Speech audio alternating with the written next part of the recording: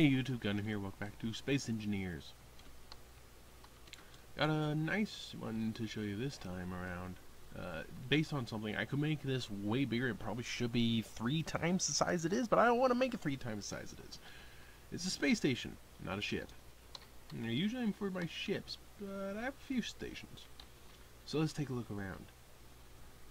Command bridge here. Plenty of panels with a beacon, currently unnamed intentionally. It is vented, however, those vents for some reason aren't working, so leave that door open. Unless you are in an emergency situation. There are emergency flashing lights, so don't worry about that. There are plenty of passenger chairs, only really one command chair.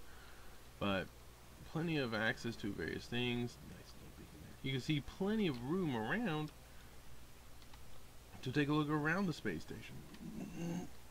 There is an observation level above, but it's really just here to gain access to a cargo container and a nuclear reactor that are just here as emergency backups for the command area to make sure it stays powered. Although there is some additional power in the form of a few batteries here along the sides. Right as you come in from the airlock, you have access to one of them. This is a not that heavily armed station, but let me give you the tour. Following this down from the bridge, you pass this red line that represents the bridge. You come into this middle area here with conveyors and a blast furnace. Now that's important. There is a refinery on this station, so it is a quite useful station. You go down here, leads to the lower level. That is the, I believe it's the same. Yeah, it all leads to the same place, but you can go down there or you can go down here. It leads to the same, and go through this door. Going through that door leads to the back here, which this leads to an airlock, which actually right up there's a hangar. Right up here is where the bridge is, so bear that in mind. Red doors mean airlock, so if you see a red door, it's the airlock. So you can go through here on either side or head out here to outer space. So yeah, red really means that is vacuum on the other side of the red door. So the airlock is actually there. You got to know where your airlock is. So this whole room here is actually the airlock. There's a pair of nuclear reactors and a big cargo container. Yeah, I know. So there's that. Now here you have a piston in the back for resupply purposes. Back in here you have more cargo containers, obviously, and a couple more reactors hiding on either side. That's the primary power. Also gyroscopes to keep the station level. Now if we go down here, you have something here. I forget what that is. Go down a little bit more, you get to this level. All of these lead to the exact same level. What this is you have an airlock. I should really paint these doors yellow. You have an airlock here and on the reverse side right here, but it's primarily connected to the main habitat module, which is, well, there's one on each side. There are 2 habitat sections, 2 arms that link to the 2 large and 1 small habitat sections. The small ones are packed with cryo units, medical facilities, batteries, cargo container, and a reactor on each with a gravity generator, and then a lot of empty room. Okay, it's not that much, but it is empty room with some seats to look out into space and a nice turret. Don't be a bad guy in this room if you value your oxygen. Going through the big doors, oh yeah, this is a nice view, which you actually have some pretty nice windows around this thing. Keep an eye out for them. So going through here, you can see a lot more of the station. Going through here is the big habitat module. They are 4 of these total, and they are completely empty, just as the airlock. So there's that. It is repeat on the other side. However, before we get there, I'm going to show you yeah, there's your entire station, and hit button 5 activates the emergency lights.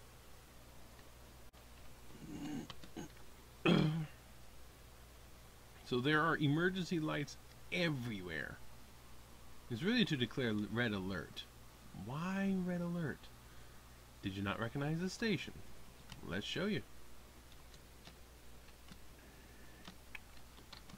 Star Trek, anybody? Yep, this is the... it was hard to find the name, but the name I believe I could find is Buckingham. The Buckingham class space station. So here's the main hangar, like I said. There's a little tug in here, by the way. And yeah, this leads to the bridge and down below. There's a little tug in here, that's going to come with the station. You've got some nice red lighting. This door here isn't marked, but you're in an area that has no air anyway, so... Well, the one lights are off. For some reason. How do I turn those on? Shoot. Close, open, off. 6. Those flashers on. There you go, that's much better. Green means right, red means left, as always. So this is actually the back of the station. The front of the station is here, so bear that in mind. Now, this station is kind of well defended. There are 6 Gatling guns here, 6 Gatling guns here, and 5 there and 5 there, but that's it. So a bunch of guns there and a bunch of guns there, but nothing on the main section. It's not really meant for combat. It does have full capability besides a big door that can seal nicely. It does also carry, as you can see here, going from this door up here, you have the only yellow lighting in the thing. You have assemblers, you have a refinery, you have access to 3 assemblers directly and a cargo container with a blast furnace. Now, you can there is a nuclear reactor in here, yes, so bear that in mind. But there is a few other things not connected to the, everything here is connected to the refinery. There's a few others that are connected to the refinery only, so bear that in mind. So yeah. I like these lights for some reason. I just really like them. So, now we've got our 4 colors here of stuff here, with the solar panels here for just lighting. This is really easy. The white one here is literally cargo. That's all it is, just lots of cargo. Red, hydrogen, and it's a lot of hydrogen. This thing is going to be ported with these packed. That'll make it easy. You have a handful of thrusters. There's only 6 thrusters on this thing to keep it from spinning around so much. Now, the blue, I kind of like. Besides, the entire back is covered with solar panels, sort of. Inside, it's quite nice. Lots of batteries and lots of gyroscopes. This thing can actually shift.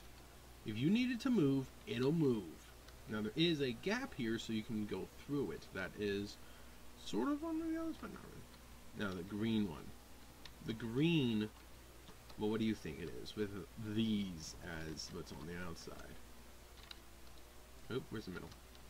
Middle. Where are you? There we are. Yep. Oxygen. There's 8 total oxygen generators. There's 16. There's these 8 here. There's 8 more on the bottom, and there's literally just oxygen tanks. This thing is lined with oxygen tanks, and it has a door. And it's a nicer door.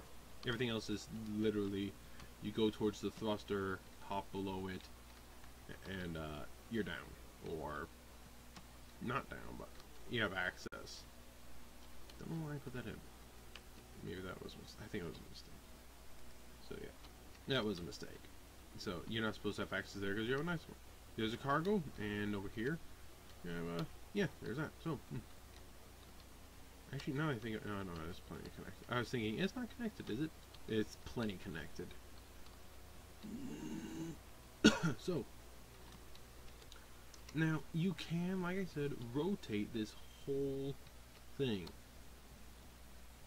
don't expect the thrusters to help you, but you can really move this thing to orient it as best you want with a star, like that one over there. And yes, it does weigh 10 million kilos. So it's a heavy, heavy station. You have full control here. You have the, I forgot to show you. All the way down here. Pistons for resupply, and there's a piston in the back. So you can access the one, you can access all those. And you turn off the, well, leave the flashes on. But you have access to everything. So, yeah, if you see one of my builds, green is the right, red is the left. Well, why is this backwards? Because the seat is facing backwards. That's why. I know. But yeah, this thing weighs 10 million, but it can shift. Now, with the solar panels, you could, in theory, just keep it going forever. That is a lot of solar panels. It's kind of big, about 250 meters across. So I don't know how tall. It's big. So yeah, it's pretty nice. And again, I believe it's the Buckingham class from Star Trek. Might be mistaken. Oh, that's why the tug turning those off. Okay. So yeah, I might be mistaken, but I'm pretty sure it's the Buckingham class from Star Trek. So I will catch you all later. Yeah.